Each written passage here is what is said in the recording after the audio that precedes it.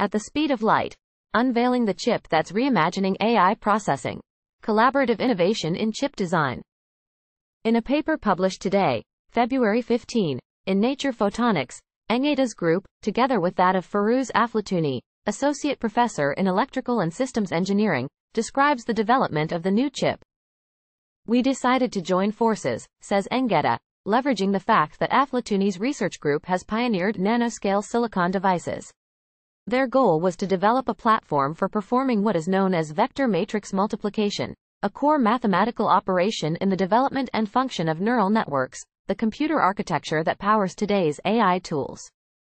Instead of using a silicon wafer of uniform height, explains Engeda, you make the silicon thinner, say 150 nanometers, but only in specific regions.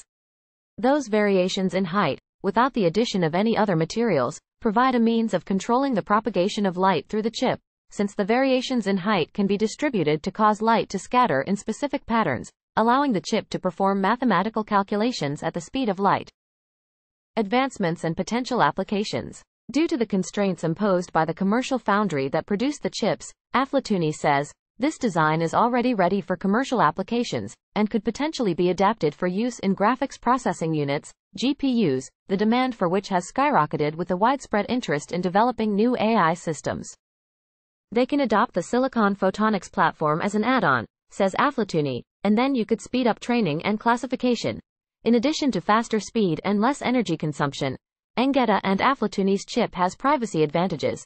Because many computations can happen simultaneously, there will be no need to store sensitive information in a computer's working memory, rendering a future computer powered by such technology virtually unhackable.